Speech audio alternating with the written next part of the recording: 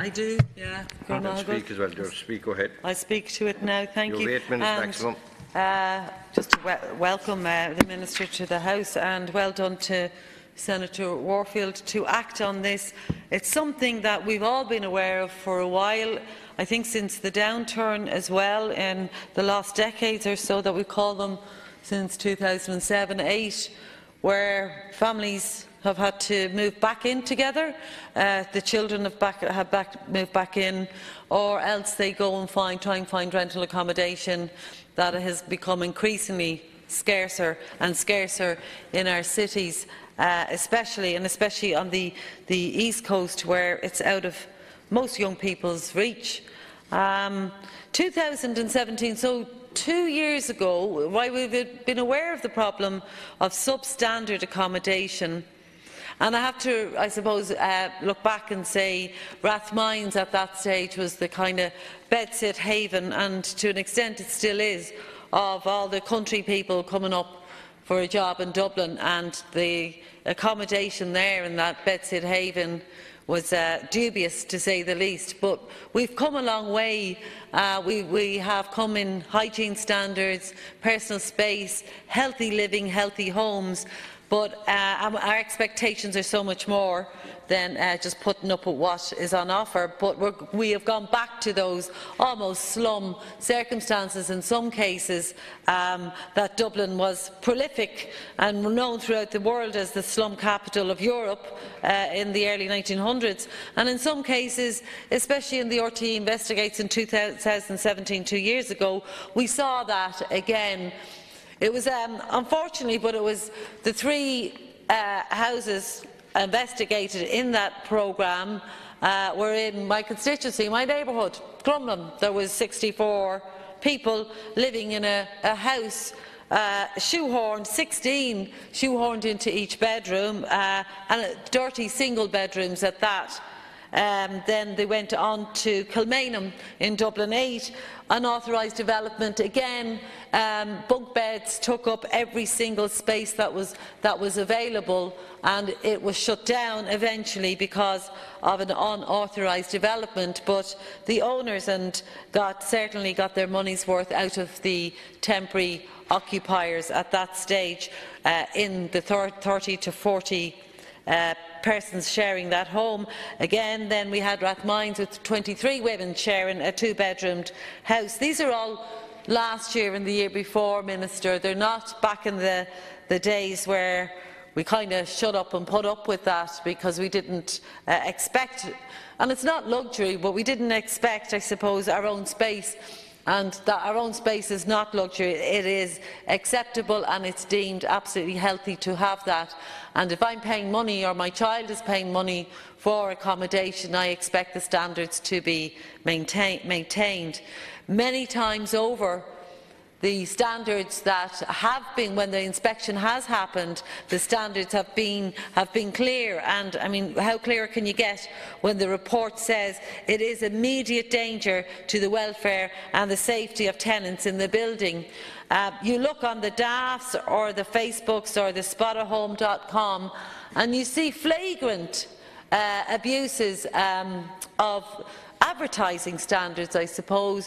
What it says in the tin is what you get inside. What you get inside is stuffy, unhealthy, mouldy, damp, small spaces where you're meant to sleep, eat and live. We won't accept that anymore. They're unfit rental properties going around this city, and people are making a fortune out of them. They are running around unfeathered and enjoying the ill-gotten gains across the rental sector in the various apartments or homes. There's multiple breaches of fire safety, never mind the overcrowding, no escape routes or fire alarms.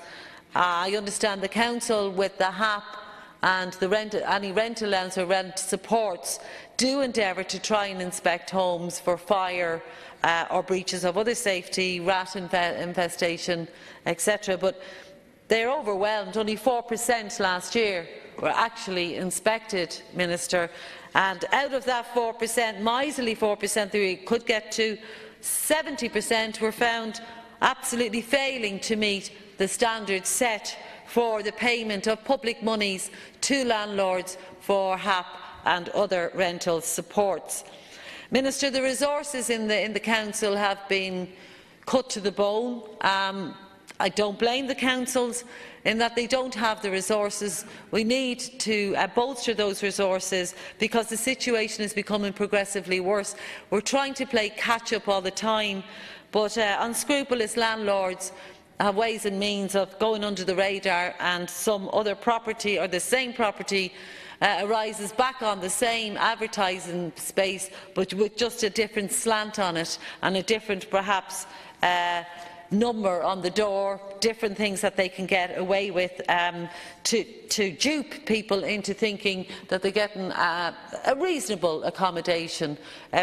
People are looking for reasonable, they're not looking for top-end luxury, obviously, but we need more resources and more willpower for the enforcement of the regulation, and of this regulation when this legislation to see the amendment to see that the advertisements will be called out and effectively banned. So, Minister, I guess for as being a Dubliner, it seems to be prolific around. I remember going up daft.ie and seeing a shed. And at that shed there was a woman that came to me, she showed it to me. She was mildly intellectually disabled, and she rented it at €800 a month.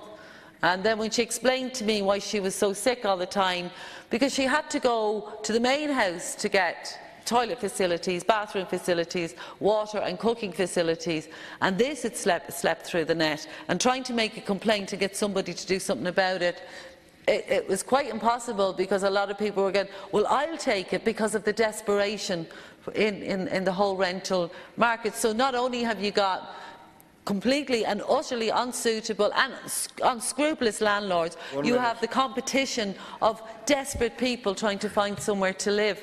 That desperation as well, and I want to say on behalf, I suppose, of Rose Conway Walsh, and she said, will you bring up student accommodation, and the rural families paying way over the odds for substandard accommodation and letting their little ones travel to the big smoke and try and live a life, but the accommodation is detrimental to them and their health. And I suppose first time away from home, you want comfort. We all want home comforts, and we all deserve it, especially when you're paying, or what you think you are paying for it. So Minister, I can't see why you would be so meany to kind of block this or delay this legislation. It makes sense.